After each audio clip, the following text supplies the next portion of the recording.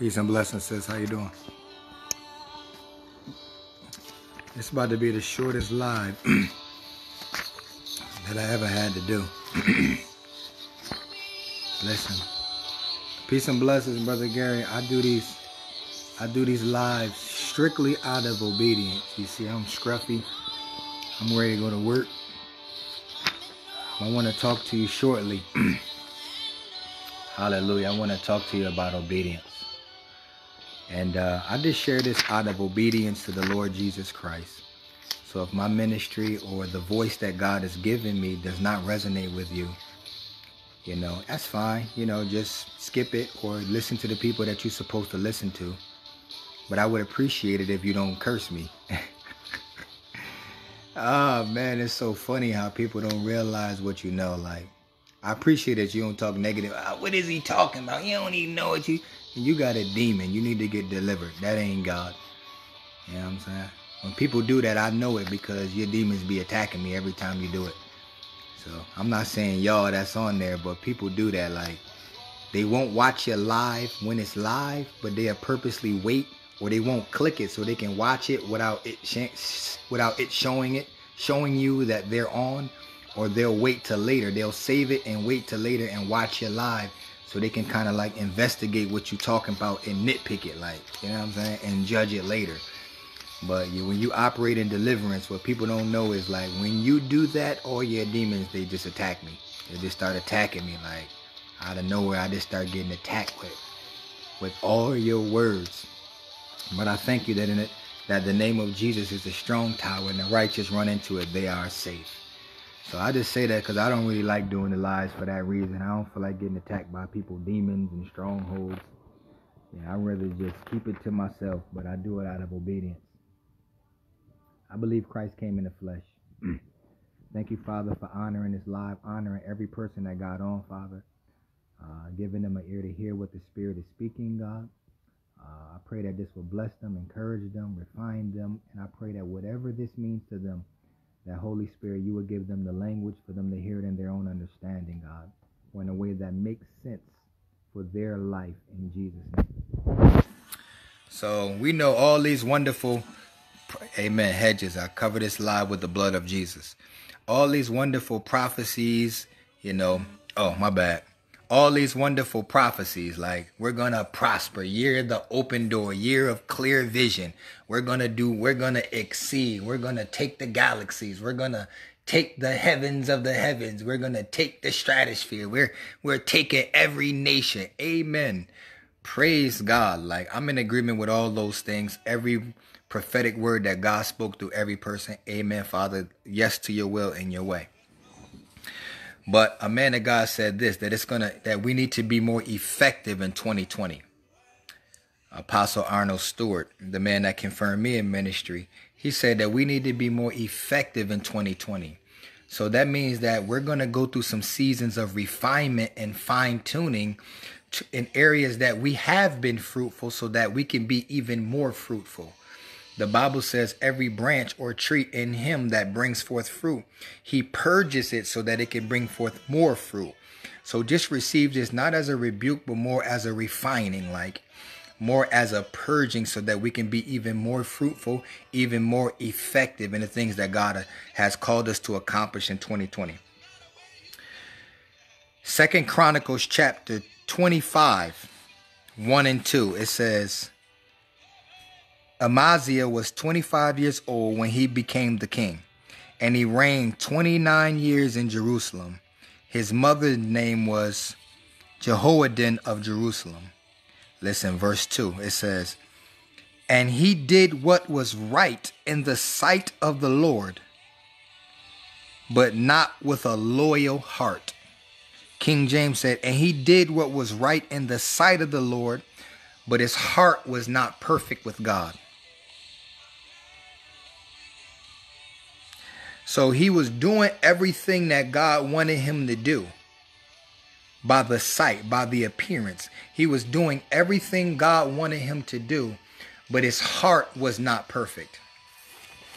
Now, that word perfect, it means to be whole. It means to be complete. It means to have to be filled or fulfilled. It's like when you set out to do something and you don't get to do it all, it's you just don't have peace in your heart because you wasn't able to accomplish everything that you purposed in your heart to accomplish. That means that this individual, he was obeying God. He on the surface, he was doing everything that God wanted him to do. But it was something in his heart that was incomplete. His heart was divided. He wasn't doing it wholeheartedly, which means he was doing what God wanted him to do. But it's possible that he wanted to do other things. But he said, you know what? I'm going to do what God wanted me to do. I want to say this because this is what God told me. He said in 2019, he said a lot of people obeyed me.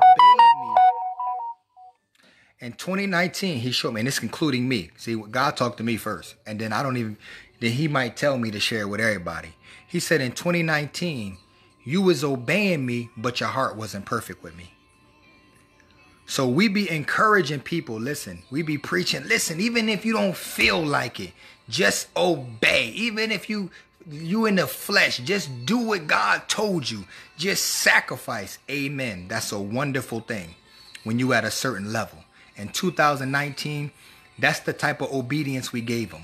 We didn't really want to do it, but we did it anyway.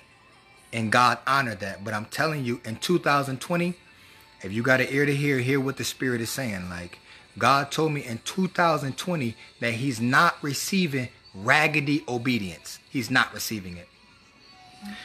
God told me in 2020 that he's not receiving raggedy obedience. That's what he told me. What is raggedy obedience? Raggedy obedience is what this king was doing. He was doing everything that God told him, but it was something in his heart that wasn't right. So he was doing it, but maybe he had a false motive. He was doing it, but he really wanted to do other things. And we make the sacrifice to just obey God because we have to do it. But I'm telling you, in 2020, God said he's not accepting that raggedy obedience. See, you can obey and still have a spirit of disobedience in you.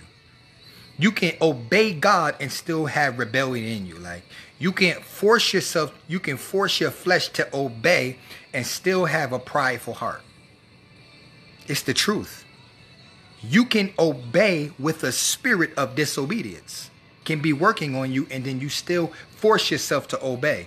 And I'm telling you, it may be at times where God accepted that, but I'm telling you, if our attitude is not right, if our motive is not right, God is not accepting it. God is not accepting it. I'm telling you, he's not accepting it. So if you need to pray and fast, we need to be praying like David and say, God, create in me a clean heart and renew a right spirit in me. You know why? Because the same spirit that you carrying is on your obedience. Like, if God told you to do a ministry thing, a service, and you're like, God, I don't really want to do it. Why I got to do it?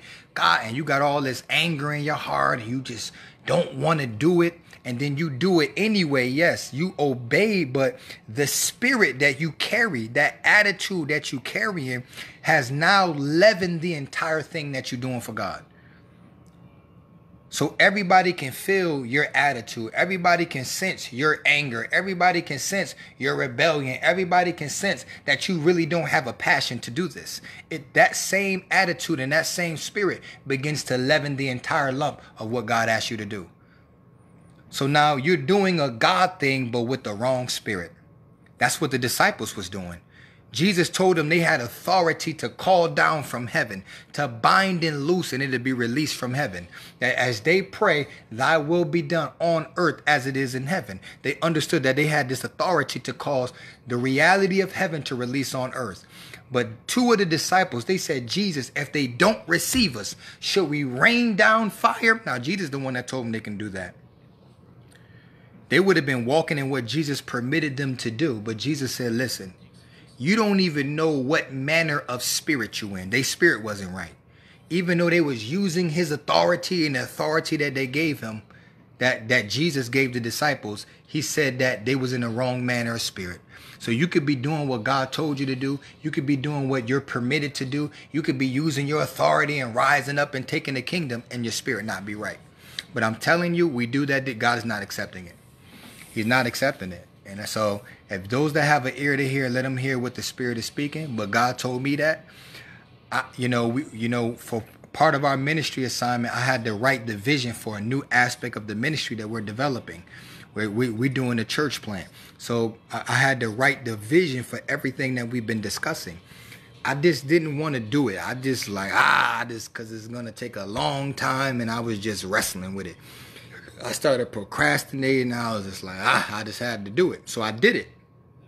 I finished it, right? When I finished it, when I went to go print it out, something happened with my computer. It glitched. Something I saved. It saved over the whole vision. 11 pages gone. I got to start from scratch. I was like, man, I felt so discouraged. But the Holy Spirit brought to my remembrance Jeremiah, how Jeremiah wrote a prophecy. He gave it to the king. The king threw it in the fire. Jeremiah was discouraged, but God told him, listen, you got to write it all over. And this time, add some stuff to it. Now I had to write it all over again. But then as I meditated on it, God began to speak the same revelation to me. God was like, I let that whole thing happen because your spirit wasn't right when you was writing the vision. How you gonna write a vision and you got a bad attitude about it? I was like, wow, God, that was good. So God was like, I let that whole thing get deleted so you can write it all over again with the right attitude. You understand? See, when we write a vision, it got a spirit in it. Like when people read it, is an impartation of the spirit and the grace that's in the vision, so that when they read it, it come upon them and they run with it. But how I'm going to write a vision with the wrong spirit? Like, how would you write a vision with a bad attitude? Because now when they read the vision, there's an impartation of that same energy. I'm talking good. So I had to write the whole thing over. But I had to pray, God created me a clean heart. I don't know why I'm feeling begrudgingly, God. I don't know. Maybe I feel like I got too much work I got to do. Maybe I feel like you're giving me too much and I don't want to do everything on my own. Like, I don't want to have to do all of this work. Whatever it is in me, God, cleanse me. If I got to fast so that I can have a renewed spirit, a renewed attitude about my approach, about obeying God, then I have to do it. Because I'm telling you, God told me, He said, I'm not receiving raggedy obedience. He said, I'm not receiving it. So, you know what I'm saying? You could take it with a grain of salt. That's what He told me. I know it's true. He's not receiving it. So what is the quality of your, I know I'm just trying to obey. I know I got to do it. God, I do not want to do this, but I know I got to. Amen. If you at a baby level, amen. But we maturing, we going into deeper places. God got greater. We talking about prosperity. God like, no, I'm not accepting any old thing. Like, nope, I'm not doing it. Like, and we're all capable of giving God what He wants. He said, I'm not accepting raggedy obedience. Like, He's just not going to do it. So whatever we got to do to cause our heart to be right with Him and our motives to be right, you got to fast, pray, confess, get somebody to do deliverance on you. Whatever we got to do, we need to give God obedience, but with a right spirit. Psalms chapter 1, blessed are those that delight in the law of the Lord. That word law means instruction. Delight means to take pleasure in it. The Bible says those people, those that delight in the law of the Lord, they'll prosper in whatever they touch to put their hands to, it'll prosper. They'll bring forth their fruit in their season. They'll be like a tree planted. Who? Those that delight in the law. In other words, those that take pleasure in God's instruction, not begrudgingly. See, the Bible says in 2 Corinthians chapter 9 that if we give, the Bible says we got to give freely, a cheerful giver. If you're going to give a little, amen, you're going to receive a little. If you give bountifully, you're going to receive bountifully. But it says that God loves what? A cheerful giver, not grudgingly. God told Moses, he said, command the people to bring silver and gold. He said, everybody that bring it willingly, receive it. Anybody that does not bring it willingly, do not receive it. That's what God told Moses to do. Then God says in the New Testament that He loves a what? Cheerful giver. If it's a willing heart, it is accepted. That's 2 Chronicles chapter 8. It said, if there's a willing heart, it is accepted. I'm telling you, he's not accepting any old type of raggedy obedience. If there's a willing heart, then it is accepted. That's 2 Corinthians chapter 8. It says that in there. I'm not making this stuff up. I'm not prophesying out my own mind. Bible says this. Bible says in 2 Corinthians chapter 9 that God loves a cheerful giver, not grudgingly. But I submit to you that obedience is something that we give God. We give God our obedience. Like, we give God our humility. We give God our will. But he said he loves a cheerful giver, not grudgingly. God don't want your grudging obedience. God to mess around, pick somebody else. Amen. I'm not going to speak no more on that. But I pray that you receive it in the spirit of refinement that is intended. I don't intend it as a rebuke. If you feel it as a rebuke, that's all God. Because I'm not, some of y'all, I'm not y'all leaders and stuff like that. So I'm not in a position to rebuke you. But just take it in the spirit of refinement. That if we want to see everything that God is promising us in 2020, the prosperity, whatever is, whatever word you received, let's just make sure that the quality of our obedience is what God expects. I believe Christ came in the flesh. The Bible says that test the spirits. We be like, man, you got to try the spirit by the spirit. I never read that in the Bible. You don't try no spirit by the spirit. You know what I'm saying? The Bible tell you how you try the spirit. The Bible says try the spirits to see if they are of God. Then it tell you the test. Any man that cannot confess that Jesus Christ has come in the flesh, that spirit is not of God. But if any man confess Christ come in the flesh, that is the Holy Spirit. Bible says that. That's 1 John chapter 4. Bible don't never say test the spirit by the spirit. Most of us don't even got a strong enough relationship with the Holy Spirit to even be testing people's spirits. Like, you know what I'm saying? So we know it's the Holy Spirit by how they talk about Christ. I believe Christ came in the flesh. Peace and blessings, y'all. I love y'all. God bless. Let's get that obedience right.